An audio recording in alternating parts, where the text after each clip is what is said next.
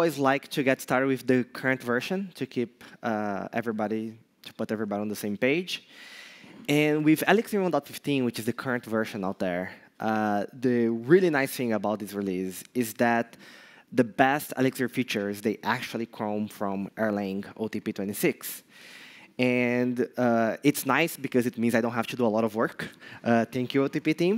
And it's nice because they're really great features. So for example, through a long period of time, people on Windows would complain about the shell, the terminal, the IX experience.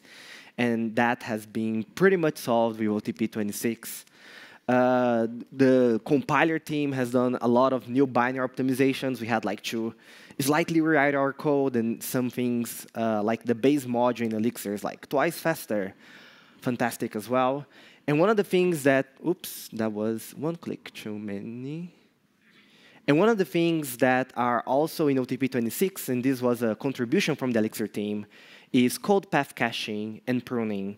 And that's what I want to focus, in particular when talking about Elixir 1.15, because if you have a large Elixir application, this change is going to be very meaningful, and I want to explain why.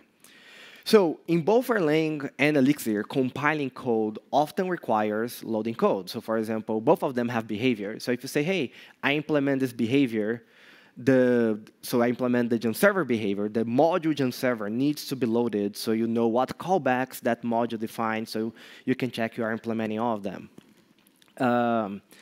In Erlang, we have parse transforms, which needs to transform our code, so we need to load that code. Elixir has macros and metaprogramming, which are used quite more extensively than parse transforms, and those also need to require code.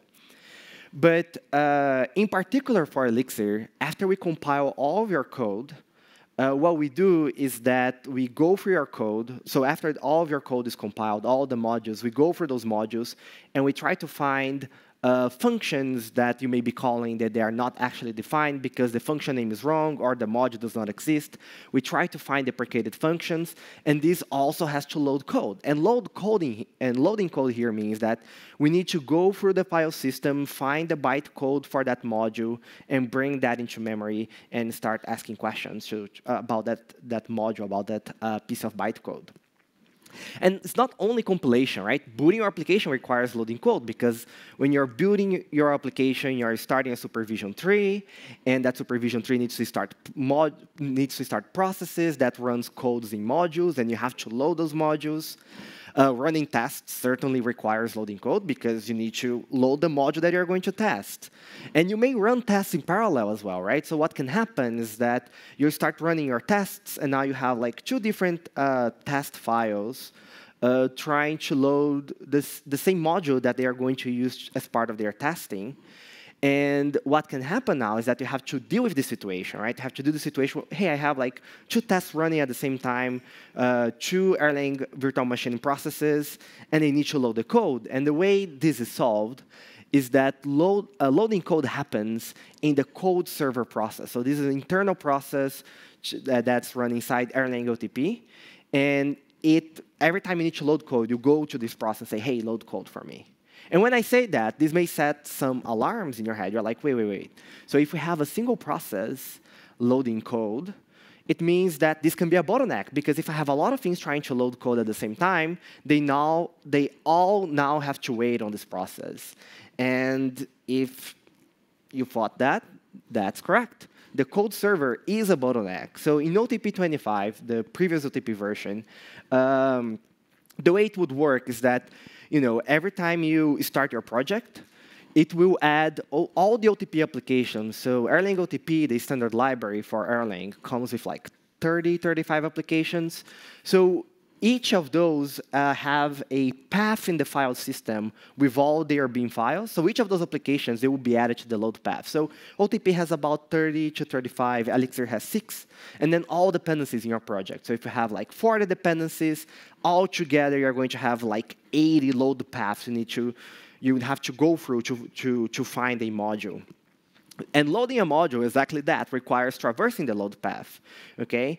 Which makes, for example, checking a non-existing module very expensive. So imagine that you want to say, look, conditionally, I want to check if this module is defined, because if it's not defined, I want to do this other way, that can be very expensive because every time you do this check, you may need to go for the load server and now do 80 file system lookups until you find out that none of them define that module. And you're like, OK, it's false. I'm going to do the other thing. So you don't want to be checking if modules are loaded or defined in hot code paths in your code, for sure, right? And under concurrent load, it becomes a bottleneck. And the more dependencies you have, right, the more likely it will become a bottleneck. The more cores you have, potentially the more likely it will become a bottleneck too. So in Erlang OTP 26, what we did is that we contributed granular caching per path. So now when you add a dependency, okay, you can say, I want to cache this thing. And you don't have to do it, right? As we'll see, Elixir is doing this automatically for us. And the cache is computed lazily. So instead of going and say, hey, I'm adding this dependency with a bunch of Beam modules, let me go and figure out what are the Beam files in there, we don't do that when you add the path. What we do is that the first time you try to look in that module, if that module is cached, then we figure out everything that is there and leave it cached, okay? And you can look at this and you can say, OK, this is still ON. Like, I still need to go through all the paths. But it doesn't matter if it's ON if we made it like three orders of magnitude faster, right? Like, if it's super fast now, if we can cache and we don't have to go through the file system, yeah, I still need to go for every directory, but now that's super, super quick because all I need to do is to check for a key in a map, OK? And we have numbers to back it up. So this is the time for compiling an Elixir application. This is Livebook application, which Chris was talking about. So Livebook is an Elixir application, and it has about 200 files when we measure this, and 40 dependencies. So if you consider the 40 dependencies from the application, the 30 to 35 from OTP, and plus Elixir, we are talking about 80 entries in the load path, okay? And in Elixir 1.15 OTP 25, all right, we can see that to compile this project, all the files from scratch took about 6.4 seconds. And then just going to Elixir 1.15, but still OTP 25, we were able to get like a 7 to 8% improvement. And the reason for this, the reason why we're able to get this improvement is because Elixir 1.15 does both the code path caching, which we are going to see the results, but it does code path pruning. And the idea with code path pruning is, well, if Erlang OTP has 30 to 35 applications, in practice, you're going to use what? Like 20, 30% of them, right? So what we do is that, oh, if you're not using this OTP application, we are going to remove it from your code path. And just removing the applications that you don't use from OTP already gave like that improvement, all right? That 7 to 8% improvement. But once you go to Elixir 1.15 and OTP 26, now you also use code path caching, and that brought a 10% improvement on top of that. And the cool thing about this is that this is going to depend, once again, on how big your application is, how many dependencies you have, and how many cores you have in your machine. So we have heard teams saying that compiling code now is twice faster for them. Some even said that they got a 3 times improvement to compilation times, which is always amazing. And once again, booting our application needs to load code. So if we measure the time to boot Livebook, again, from 1.15 to OTP 25, it was taking 1 second. And now, by going to Elixir 1.15, still OTP 25, because of code path pruning, we got a 10%. And then if we go to Elixir 1.15 to OTP 26, altogether, that's a 30% improvement. And this is going to matter every time, like you run a test, for example, right? So everything, you're going to get feedback much quicker. So this is very exciting. I'm very excited about those improvements because as companies start to build large and large applications for Elixir, compilation time may start to become a concern, and this gets us a lot of leeway. But that's all great news. But the code server is still a bottleneck, right? As they say, like you never solve a bottleneck, you just postpone it, right? You just make it happen later. And so there are a lot of things, like the code server still looks up the file system, the code server still centralizes code loading, the code server still calls Earl Primloader, so this is another module that is also backed by a single process. So there are still bottlenecks in there, and there are ongoing discussions with the OTP team to address this. All right, let's talk about what is coming next. So Elixir 1.16, the upcoming version, it has two important features that I want to show you today. And you're going to notice that throughout the years, like the Elixir releases, they have been getting smaller and smaller. Like part of the reason is because all the great work happens within Erlang OTP and within the Elixir community, right? So Elixir is kind of comfortably in the middle. So, but there are still things that I think you're going to be very excited about. So the first one is improved compiler diagnostics. So in Elixir 1.16, when you get an exception, now we are going to include a snippet showing exactly, for example, a syntax error, showing exactly where the error is. If you get like I really like this one, a mismatch delimiter. So imagine that you start a list and then you close it improperly because, or you forgot something. We say exactly like, hey, this is what we opened, this is what you forgot to close.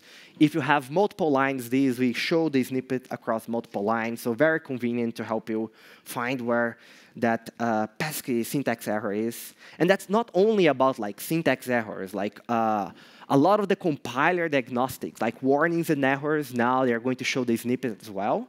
And if we have precise information, like they span, like, oh, this is a variable, I know exactly where the variable is, we are going to underline that. And if you don't have the whole thing, if we don't have like the span, we just underline the whole thing. And this was a feature contributed by Vinicius Müller, so thank you very much for those contributions. I think people are going to really enjoy those improvements to the language. And the other thing that is coming with Elixir 1.16 is that we have a revamped documentation. And Elixir is often praised by the quality of the documentation. And what we decided to do for this release is to improve a lot of things around the documentation, not the API documentation, that we did not make a lot of changes there, but everything around, like guides, tutorials, cheat sheets. I'm going to show you some examples, right? So one of the things that we did is that if you wanted to get started with Elixir,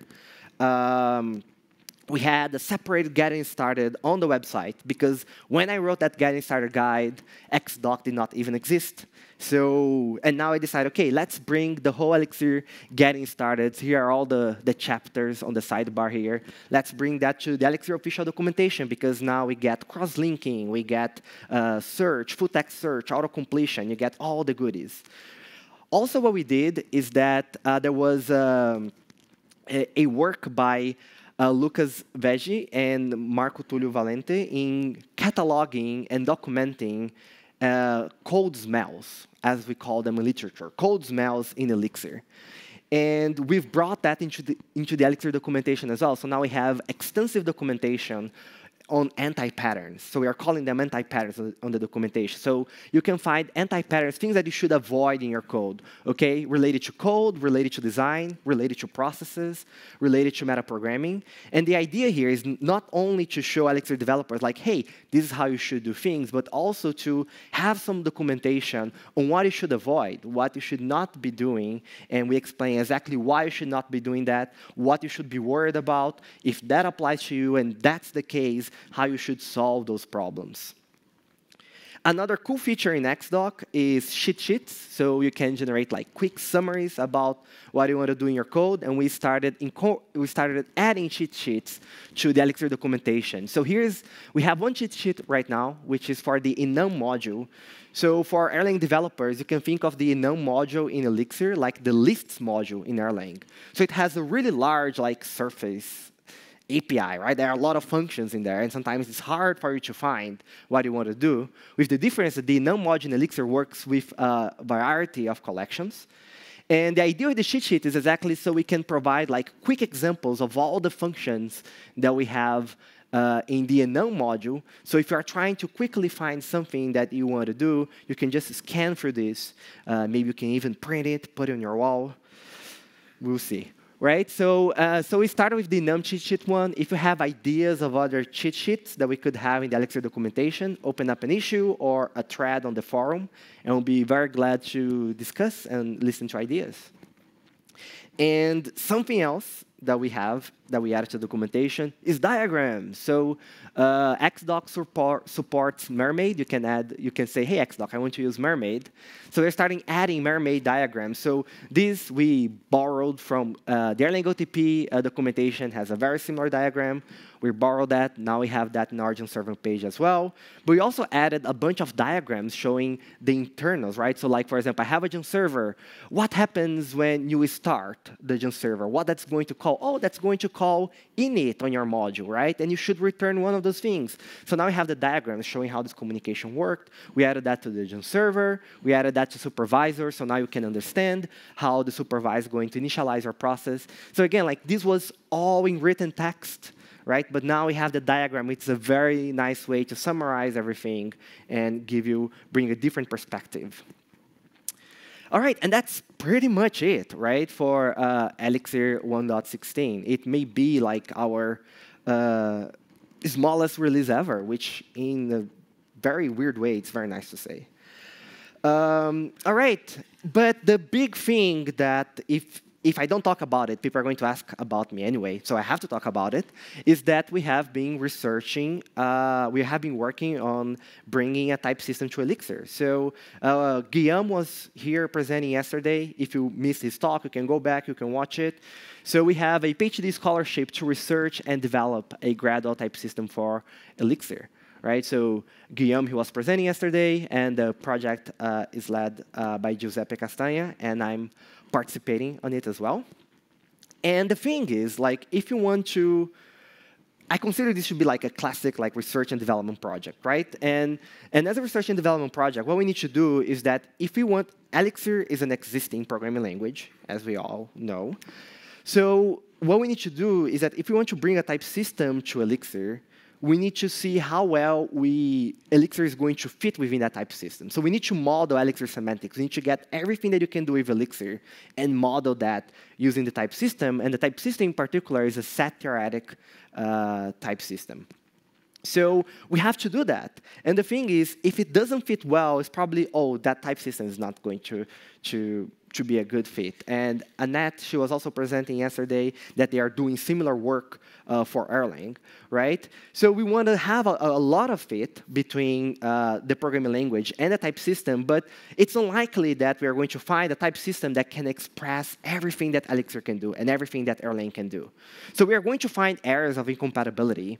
And when we find those areas, we need to make decisions. We need to say, oh, maybe that's bad code. Nobody should be writing that. But maybe what we need to do is that we need to improve the theory. We need to augment the theory wherever necessary. And then if we do augment the theory, we want to publish our results and collect feedback on them. And that's exactly what we did. So we've gone through all these steps. There is a paper called The Design Principles of the Elixir Type System. And the main ideas that we have to develop in order to improve the fit between Elixir and set theoretic types, there were three main ideas, which I'm going to summarize. Look at the paper for all the details. So the first one is we model guards. We model everything that you can do with guards and patterns with set theoretic types, because guards and patterns, they are essential to Elixir and Erlang developers. So we need to make sure that we have a very good matching there. We also introduced this idea that we call gradual typing with strong arrows. I wrote more about this on the Elixir blog as well. There's also on the paper. But the idea, it's this may not be a good way of describing it, but I think it's the best way to send to pass the idea to you, which is to say, imagine that we get the idea that we have in Dialyzer, where we try to find bugs in your code without necessarily needing input from you. And we got that idea, those concepts there, and we're able to embed that within a type system. And the reason why this is good is because, yeah, we can find bugs in your code that you did not add the types, but if you add a type signature, then it behaves like a static type system. So it's kind of like, well, how can we help the developer the way that Dialyzer sometimes help us find bugs, right? But within an actual type system. So I hope that Giuseppe and Guillaume are not going to murder me after this explanation, but I think the idea is there. And we also had, oops, another one click too many.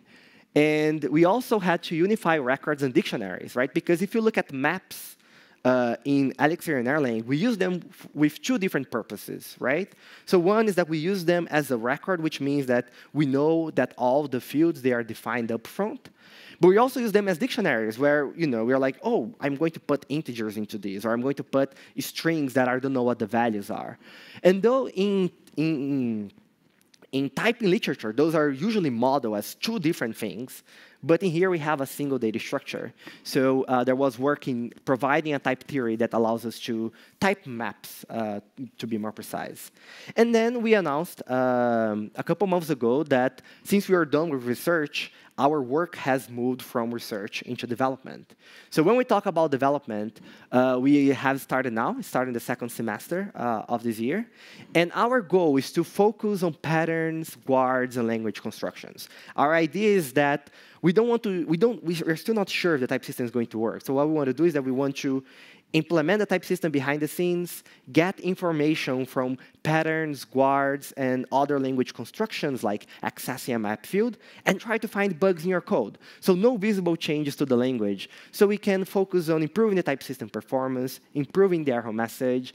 So we are going this direction. And then Annette was presenting yesterday that they're exploring a different direction for Erlang, where they're starting from the type specs and see how well that can fit within a set-theoretic type system. So it's nice that we are approaching the problem from different directions and we'll be able to share insights.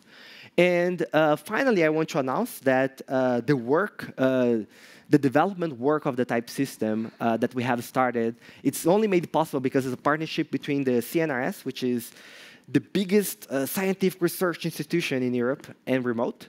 And it is being sponsored by Fresha, Starfish, and Dashpit. So if you're looking for Elixir positions, you should definitely reach out to those companies. And last slide is the usual disclaimers. I have a new one today, which is all of our work applies to Erlang because the semantics of Erlang and Elixir, they're pretty much the same. So that's really nice. But the important disclaimer is that Elixir may still not get a type system, right? This work, there are still things that can go wrong. We are very happy with the results so far. We're very happy with the research results. But things can still go wrong. We may still be unhappy with the final result. And we say, OK, we tried. We did our best. And I think that's the important message here. We are being very careful on each step that we make. We are being very deliberate in our decisions. So when we get at the end, regardless if it worked or not, we'll know exactly why. We'll be able to learn what we could have done better or what we can improve because, we are being very intentional about all of this. So that's it. Thank you very much.